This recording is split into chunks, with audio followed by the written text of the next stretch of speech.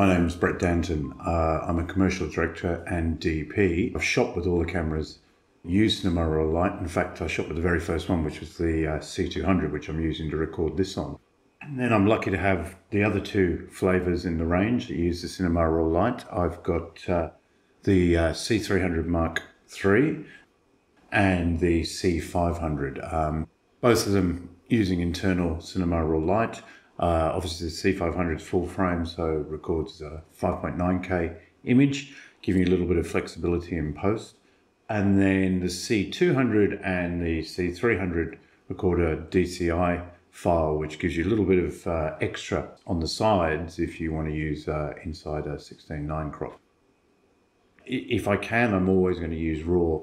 I mean, I view it like a digital negative is what I'll call it. I mean, you want to extract as much information out of that image as you can. Then you can turn around and manipulate and do what you want in a post site. So it gives you much more flexibility. You're not baking in a look. When you take it into the NLE, you decide if you want to be in log 2, log 3. They all have different ways, but you have full control over what you can do with that image at a later date.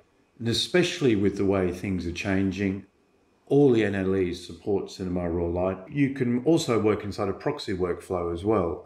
All of these cameras produce proxy. I use an XFA VC proxy. It's nice now is you've got the same flavour of RAW in the three cameras, the three Canon Cinema Raw Light cameras. So, you've got consistency as well. So, you know that you can match those files together. The other thing that I see is the colour renditions. The colours seem to have they have more of a depth and more of a richness to them. When we're doing our final post work, it's really punching off the screen. When I did the Jaguar commercial in New Zealand, we had all sorts of weather issues. Mountains were all supposed to be showing in the background, and we arrive there and it's pouring with rain, it's mist, and I can't see any of the background. So we still had to shoot the car. We had no choice. So what I did was we marked where the camera was, and we went back a few days later and reshot some background plates. The post house took the two files, actually I think they ended up with three, and joined them together. So working inside that raw workflow, they were able to layer the shots. You want the ultimate image quality, that's what I would shoot.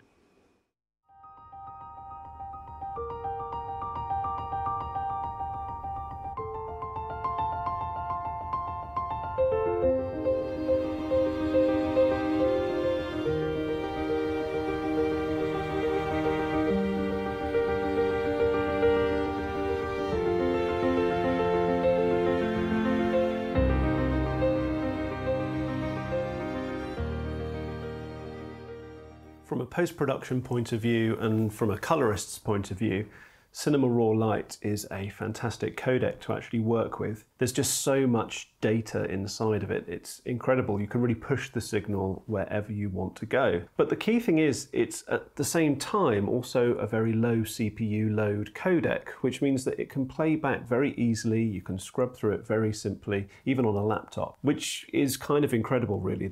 Those two things are kind of the holy grail. Lots and lots of data, but lightweight enough to edit with a laptop. So we've really got a codec that opens up a lot of avenues to us. In terms of the amount of data inside it, we've got quite a few key sort of indicators, if you like, that indicate that this is a codec that we can push quite far if we need to, which opens up all kinds of creative avenues if we want to really push a heavy look into the footage. So for example, this is proper Bayer pattern information straight from the sensor. Even though it's Canon Raw Light, it is still the raw information from the sensor at full RGB, so 444, no chroma subsampling whatsoever, no spatial compression, no temporal compression. The footage that you get from drones and GoPros is much harder to edit and work with than Cinema Raw Light.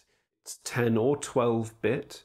And to give you some idea, we're talking about 1 billion if it's 10-bit or 68 billion if it's 12-bit colors available to us. So Canon Cinema gamut is, well, bigger than the actual human eye can see in terms of color response. So we've got a huge number of colors that we can capture within a very large gamut which means that we can go anywhere. It's much larger than Rec 2020, it's much larger than obviously Rec 709, P3 and any other gamuts that we might be delivering to.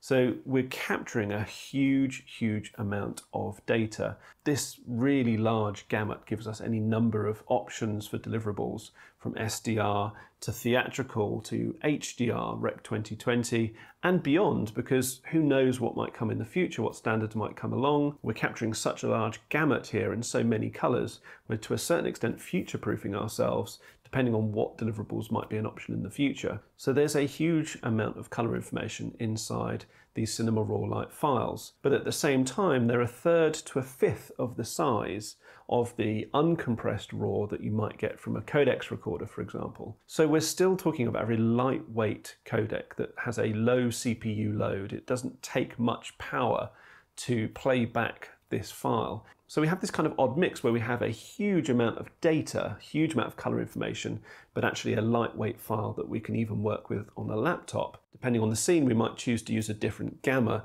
There's obviously Canon Log 2 to unlock the maximum dynamic range of the file, but there's Canon Log 3, which brings up the black point and retains the same amount of highlight information. There's the more gentle C-Log, which would be more appropriate to a lower dynamic range scene. And of course, there's also YDR, there's standard Rec 709. We have all the options available to us. We have additional options once we get into post with this Cinema Raw Light file. So you can get a look at the type of post-production workflow that Cinema Raw Light unlocks for you. So let's start with this shot here. The first thing I want to demonstrate is just how quickly and easily you can scrub through this. A very easy to play back and post-production friendly codec, which is great. There's actually a grade on this shot. If I disable the grade, this is the raw file as it was captured from the C200. This is the graded image that we have on the end. We've actually got some OFX here. There's a slight bit of skin softening with a beauty effect on the end here. We've got 4 other nodes that are just working together with this grade. So, you know, not a complicated, but then also not a straightforward grade. And that's all happening at the same time, and we're still getting this real-time playback. Now, another thing that we can do is we can go into our camera raw settings. So inside DaVinci Resolve, we have a separate area to make what are known as first light or one light adjustments, which are adjustments to the raw level of the file. If I come in and set the decode quality to using full res Canon and then set it to clip, that will open up all of the various parameters that can be adjusted. And very importantly here, we've got color space and gamma. So we can alter the color space depending on our delivery. If we're going out to HDR, if we're going out to SDR, to broadcast TV, to theatrical, P3, we can change our gamut, and we can change our gamma as well, depending again on what we're trying to do, what kind of information we've got within the scene. This particular shot here has got a huge amount of color detail inside the shadows in these areas down in the bottom right hand corner. And then it's got these bright clipped highlights around the sun here. This is a very high dynamic range scene. And so Canon Log 2 is absolutely the right curve to use here. But let's say we were happy to sacrifice some of that shadow detail, but we wanted to maintain the highlight detail. Canon Log 3 would be the ideal curve to use in that particular instance. And the fact we have that choice, we can make those gamma adjustments after the image has been captured, is one of the huge benefits of RAW and one of the huge benefits of Cinema Raw Light.